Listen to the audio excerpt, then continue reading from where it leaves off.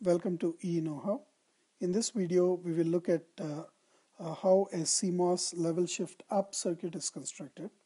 But before we look at the circuit, we'll see where these level shift up circuits are used. So usually in an IC, the outputs or the output pads which go out to the pads, those could be operating at, say, a voltage of 3.6 volts. So all the pads would be working at 3.6 volt, for example. So I have something like this. Whereas the internal, and then it goes to something called the analog front end, which also operates at 3.6 volts. But internally, there could be digital circuits which operate at a lower regulated voltage. So you could have digital circuits that operate, say, 1.2 volts. So this is the digital circuitry. And then this talks to the analog front end. And anything to the outside world talks at a higher voltage of 3.6 volts. And there could be some analog circuits that are operating on 3.6 volts. So analog and the analog front end which communicates with the outside world. So this is at 3.6 again. So these are just examples of voltages. So you could have two voltages. So one we call this VCC, and then we can call the digital supply, the 1.2 volt supply, VDD. So now to translate for signals to communicate between these two, say when a signal has to go from the digital domain to the analog front end, it has to level shift up from 1.2 to 3.6 volts. So in this video, we'll be looking at that circuit and how it is constructed. So let's look at an input signal which is coming in at 1.2 volts. So this is the input signal that comes from digital, that's in. And so we invert it. So this is working at VDD levels. So you have an inverter which is working at VDD levels.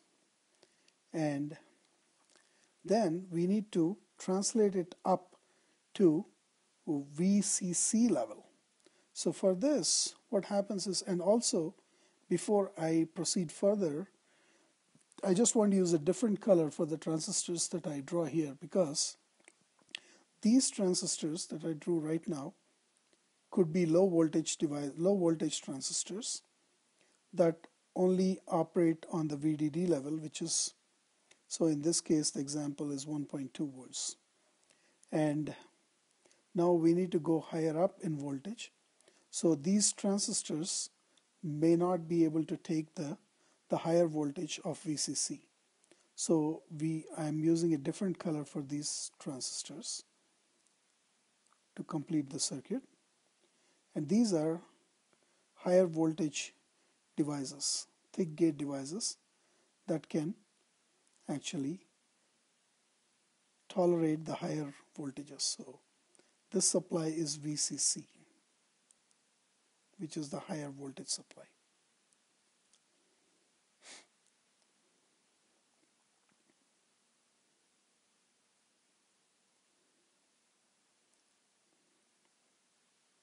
So now I take this in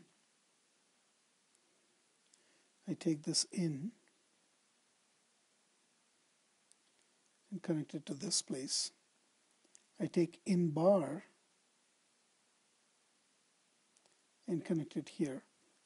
So what I built is, there is an Vin which is coming in at, say, Vin, this is Vin, and this is Vin bar, which is the inverted signal.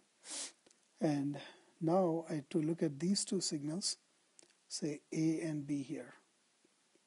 Let's look at these two signals. So when Vin is high, or at 1.2 volt, this is Vin is high, and V in bar would be low or ground. So now you have this N-channel device turned on and this N-channel device turned off. And we have this weak P-channel devices cross-coupled. Both are weak. So whichever N-channel device is on, it will pull down on this node. So the node B in this case is pulled down, which means the gate of this device is at ground, and so node A will be pulled up and it will pull up all the way to VCC.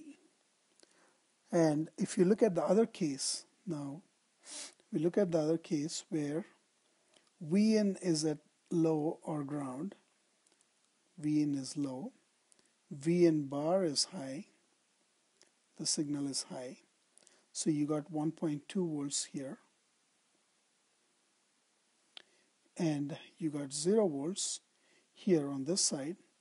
Now node A is pulled down, and that means the gate of this P channel is ground, so node B is pulled up all the way to VCC. So now what we have here is, this is the output here. Node A is the output, and it could be buffered by using an inverter, a VCC level inverter. Node A is at VCC level. It gives the same signal as Vin. Vin is at 1.2 volt level,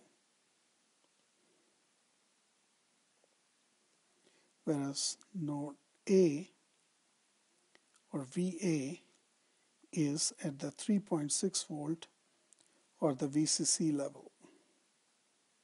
So this is how a level shift up is constructed. But there are a few more things that we would like to look at on this level shift up circuit. What we need to make sure here is, so let me draw this again the way we drew it before. So you had the inverter that brings in the signal at the VDD level. So this is Vin, and this is Vin bar, and now we draw the other part of the circuit. So where you have the P-channel device, weak P-channel devices cross-coupled. The reason for this being weak is because the N-channels are supposed to pull down the node. They should not fight. So now you have this connected here. The Vn bar goes and connects here. This is VCC, and so what we call this as node, instead of calling it node A, we will call this V out, and this side is V out bar. So now you see Vn is high and Vn bar is low. Vn bar is low, so this transistor is on here, this device is on, this device is off. So you will have this node is V out bar is pulled to low or ground, and V out is pulled to high. V out is pulled to high to VCC. Now if you take the other case where your Vin is low, Vn bar is high, and these high and low are the 1.2 volt levels, and now you have this is low, so this transistor is off, and this is high, so this transistor is on, which means this output V out is pulled to low, and if this gate is pulled to low here, which will pull V out bar all the way high to VCC. So this is how it works.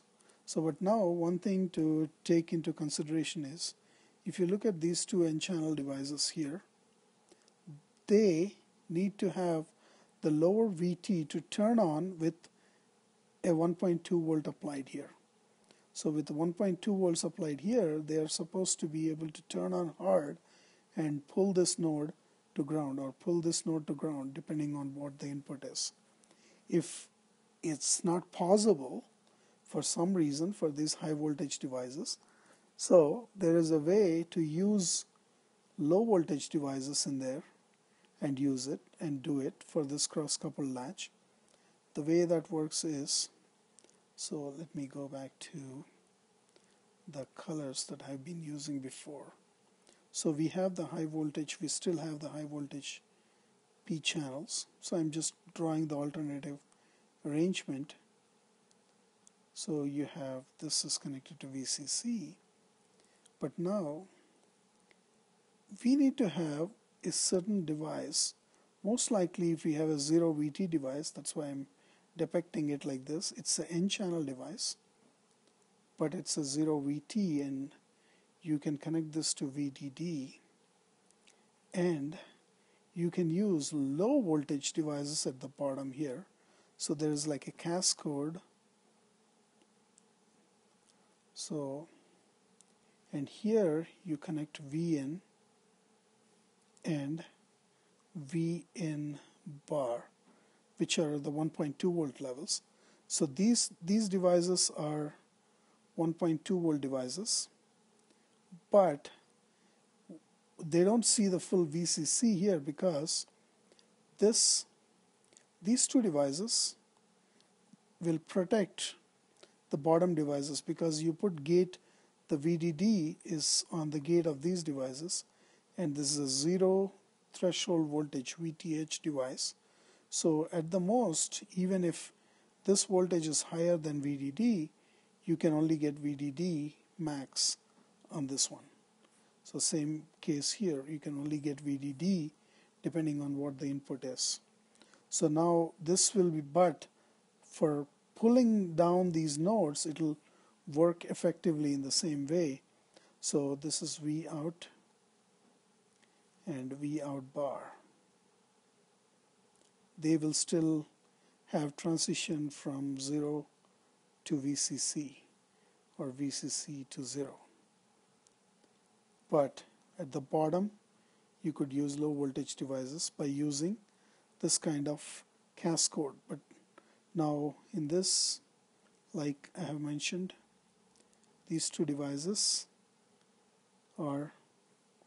should be 0 VT or very low VT devices. 0 VTN are like native devices, what we call native devices. They are available in most technologies. Native devices. This arrangement can be used when the high voltage device is not able to turn on. Say this is not able to turn on properly with only 1.2 volt applied on the gate. So then we can use this arrangement.